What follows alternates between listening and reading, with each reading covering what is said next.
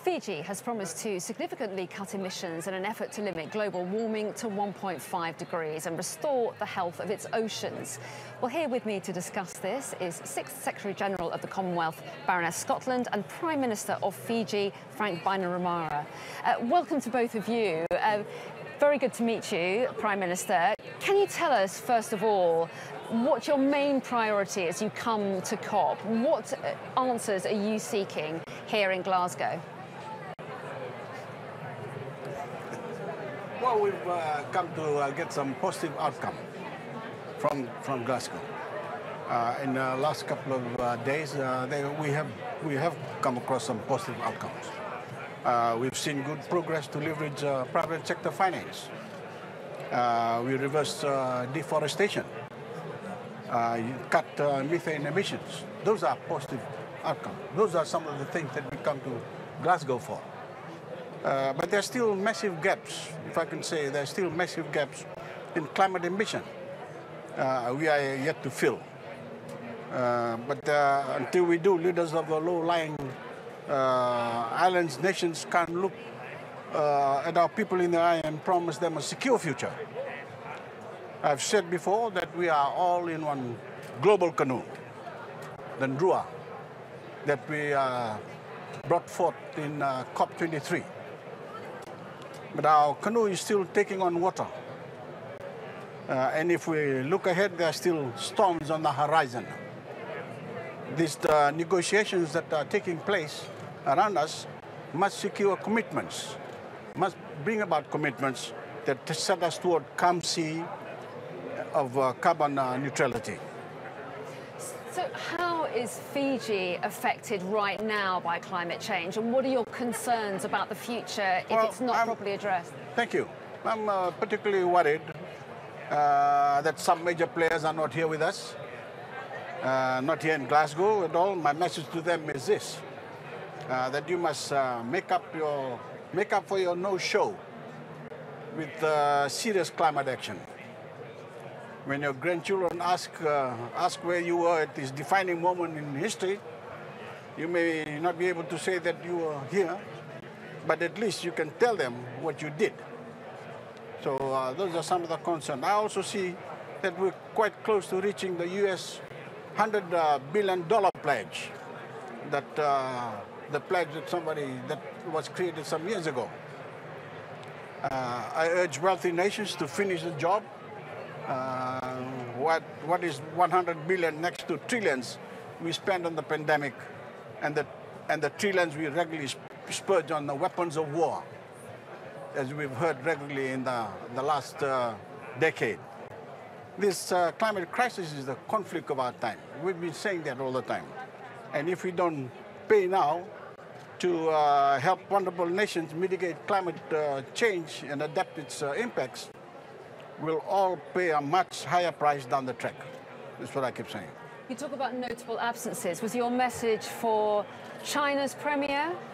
Is that who you were directing your messessage to? Yes. Just to clarify. To all who are not here, to all high emitters who are not here with us. Okay.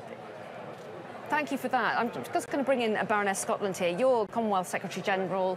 You represent the interests of 54 member countries. What are your concerns? What concerns are you representing, if you like, amongst those countries? Well, as you know, we have 32 of our members are small, vulnerable member states. 25 are island states, one of them, of course, being Fiji.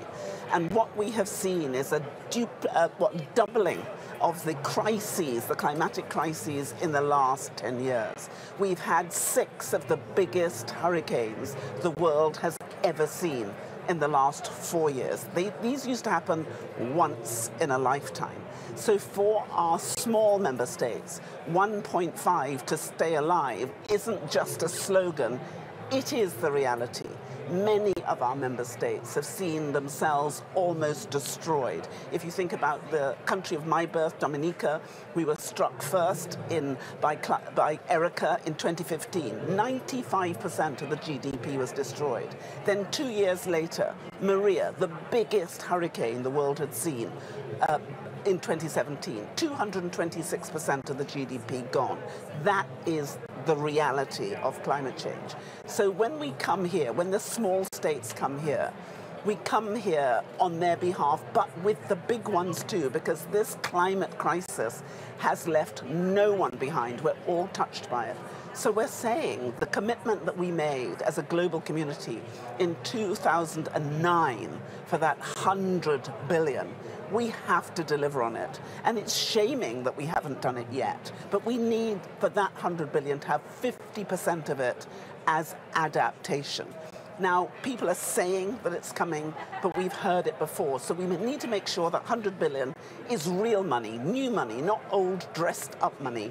And we've got to make sure it's given into the hands of those who desperately need it, but who have the political commitment, like Fiji, who say, we want this. We didn't create this mess, but we need to clean it up. And I do think that human genius has got us into this mess, and human genius is going to have to get us out. I think we can do it if we work together, and the Commonwealth, as 1/3 of the world, is saying we are willing to work together. We are willing to up our ambitions. And if you look at the NDC commitments that have been made by our Commonwealth countries, they are truly ambitious. But it's not just having the ambition. We have to deliver, and we have to deliver now because we are at code red. And if we don't do it, I can't imagine what's going to happen to us all. And we've heard from a number of figures here about this $100 billion, saying that the money isn't together yet. They are hopeful that it will be there by 2023. What do you make of that? And is it enough if it stays at 100 billion? Well, you know, we needed this 100 billion yesterday. Absolutely, I understand that people have challenges. But, you know, when we had to make a commitment because of COVID, we found trillions. This is the biggest crisis the world has ever seen. It is existential. So I think we have to up that ambition, and we have to make sure that their 100 billion is delivered, and it should be delivered now. So, Prime Minister Bainimarama, where would the money go in Fiji? You are calling for this money to help nations like your own. What's your priority right now? You're talking about the 100 billion? Well, yes, okay. The money that would come towards Fiji, yeah. Blue finance is the next big dive for us. Our ocean deserves an increasing share of climate finance. And we've been talking about that in the last 3-4 COPs. But just as importantly, the overall pool of finance needs to increase given the need to mitigate. But particularly the need to adapt is going to rise over this decade. We can put blue finance to work to bring our boats and shipping fleets into renewable electric power engines. We can do that with this funding. We can use it to grow our aquaculture sector. We will need to, as specific staples like tuna, are leaving our warming waters for cooler seas away from the equator, and we can use it to pioneer ocean-based energy, such as wave and tidal power that we've seen advertised in the last couple of days. That's right. And we're talking a lot about energy today, so that's very relevant. But Baroness Scotland, for many of these nations, they are island states, aren't they? So the ocean is hugely important, and there are so many issues there, aren't there? They're worried about rising sea levels, obviously will affect communities, but also acidification, worrying about bleaching of coral reefs. How would you describe the challenges facing our oceans? Well, there are huge challenges, and that's why we in the Commonwealth came together in 2018 and we committed, all 54 countries are committed to delivering on our Blue Charter. So it's not just signing up to commitments. We ask the question, how do we do it? How do we take the plastics out of our seas? How do we regrow our coral? How do we make sure that mangroves are there to be the buffer that we need? Now, that Blue Charter has had a huge commitment from all our member states who are putting their money where their mouth is. We're sharing expertise, we're sharing knowledge, we're sharing the empirical data. So through that Blue Charter, we are already making a quantifiable difference, but we need to do more. And this is where the money comes in, because we have the ambition, we have the know-how, but now we need the financing. We've created something called common sensing to take the spatial data and inform the policies and then what we do. But we've also just, in the last couple of days, been talking.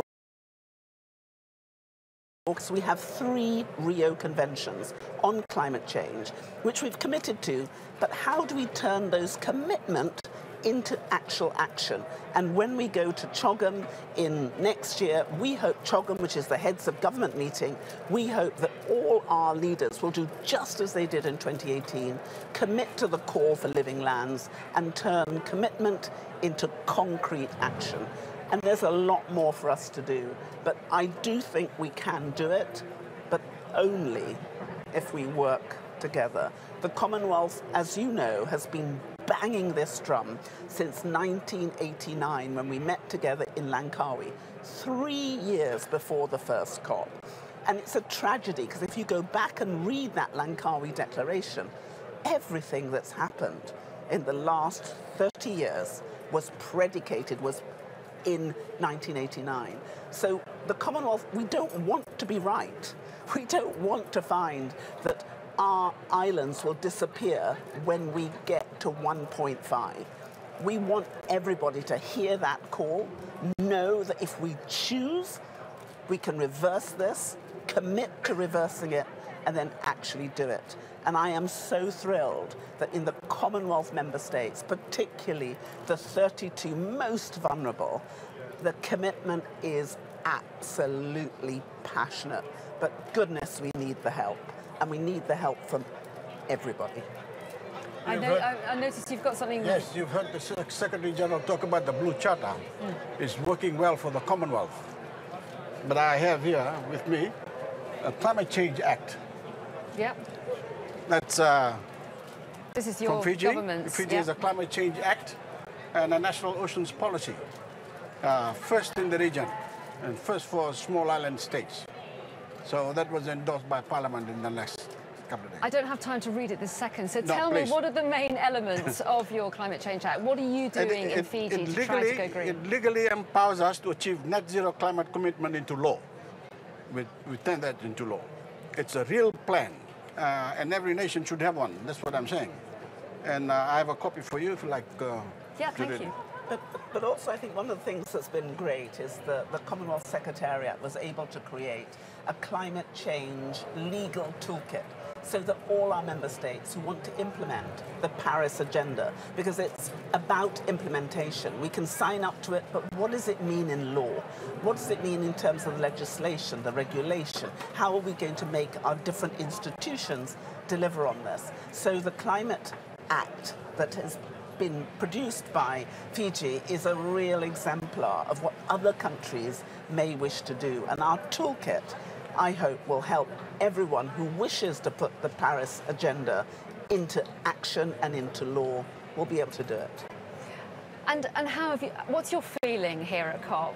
Have you felt listened to while you're here? Do you feel that people want to act and will act? What's your instinct? Yes, as I said, we've come for some positive outcomes, and those positive outcomes have been realized. But as we keep saying all along, everyone has been saying that 1.5 is the only threshold worth fighting for. 1.5. I can see your badge. Yeah. It is the single most important number of this century, and people should take note of that.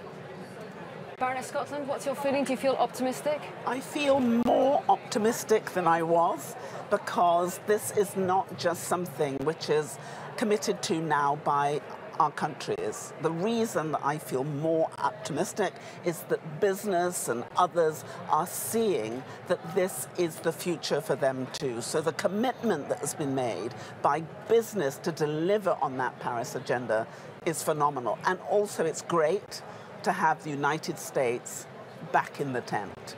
And, you know, everyone's saying welcome home to them.